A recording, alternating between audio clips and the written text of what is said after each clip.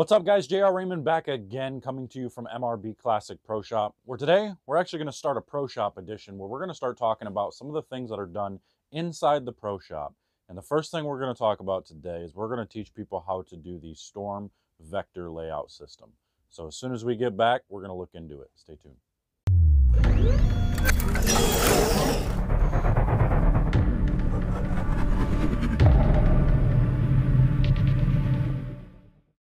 All right, so the layout in itself is one of the most important things when it comes to working with bowlers and making bowlers better.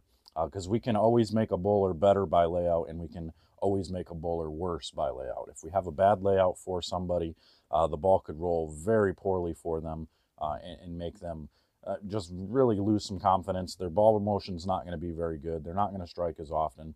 And the first person they're going to look to is the Pro Shop guy, because they're going to say, man, this ball stinks. What did you do wrong? So we want to really make sure that we're doing everything we possibly can to make these layouts good for our customers. So, and if you are a customer just trying to learn this for yourself to take into a Pro Shop, good for you. I'm glad that you are here trying to learn a little bit more about this. You should be. You should know just as much about this as the Pro Shop guy or gal, as long as if you actually care about getting better at this game. So, the first number we're going to talk about is the distance from your pin to your PAP. And this stays constant. This is the same thing as using dual angles. The distance, it determines the amount of flare that you're going to see, as well as the distance from your mass bias, PSA, to your positive axis. That's also going to be a determining factor for flare when it comes to an asymmetrical ball. And that's why we're doing this on an asymmetrical ball, is so I can show you this example. So, the closest to 3 3/8 inches that you get the pin to your positive axis, that's the max amount of flare you're going to get out of it. As you start to move the pin away from that distance, you're going to see less flare. And as you start to move the pin closer from 3 3/8 to 0, that you're going to see less flare as well. So basically, from here to here, this is your max distance. As you move this way, you're going to see less flare. As you move this way, you're going to see less flare. This is the max type motion right there, is at that 3 3/8. Okay, so let's erase that. And we're going to now figure out exactly what we want. For this demonstration, we'll use, my distance. I'm 4.5 over by 1 inch up, so it makes it easy. I have one of these cool little Versa tools, the bow tie, which neat little tool, has the compass with the pin on the end, so I can actually make a marking right at any distance that I want and use it like a compass. Or if you don't have that, you can just use a ProSec, do the same thing, and make a mark like this, moving the compass or moving your ProSec just like this across. I'm going to use this, and the first number, if I were to do 3 3/8, it would be right here. Okay, so that little mark right there, this is 3 3/8 right here. That would be your max area. We don't want that. For a ball like this, I would actually want at least 5 inches. So we're going to do a 5-inch pin to PAP. Mark right there. Swing it all the way over. Okay, so that's going to give me a 5-inch mark. So now that line is where my PAP will line up. The second line we need to figure out is the distance that we want the PSA or the mass bias to be from the PAP. Okay, now this again, at about 4 inches or 3 3/8 inches, you're going to see the max amount. You're going to put the core or that part of the ball in an unstable position.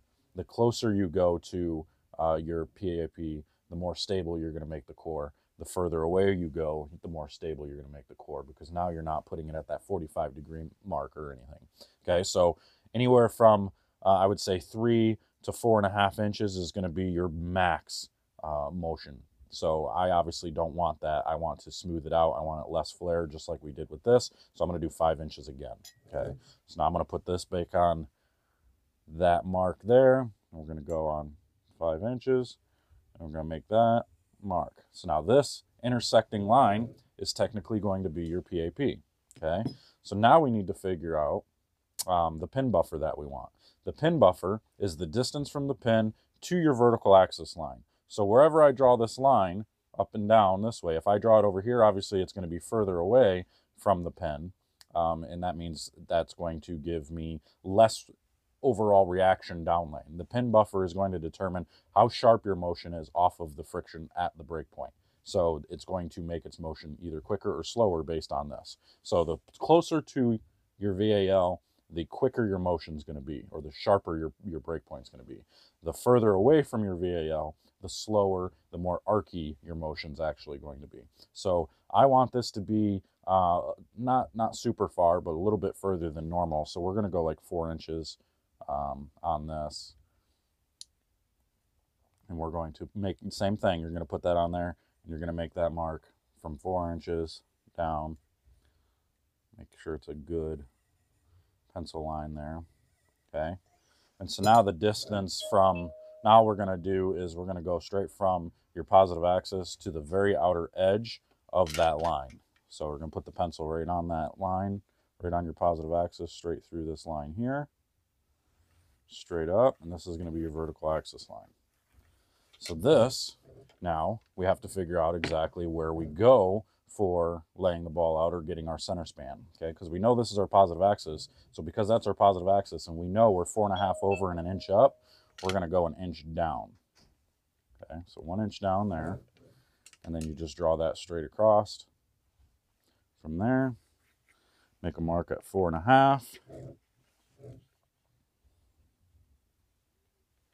Straight up and down. So now this is the center of your grip. So now you're going to be basically drilling through that finger or through that pin. And that's going to put the PSA or the mass bias over here next to the thumb. Okay, so this ends up being that 5 by 5 by 4 layout, which is going to be fairly smooth and predictable. It's going to basically make this ball get into a nice stable motion to where we can do whatever we want with it. I mean, obviously we're not going to be able to hook the lane because it's such a strong cover and core. So you want to be careful with what kind of layout you put on each type of ball.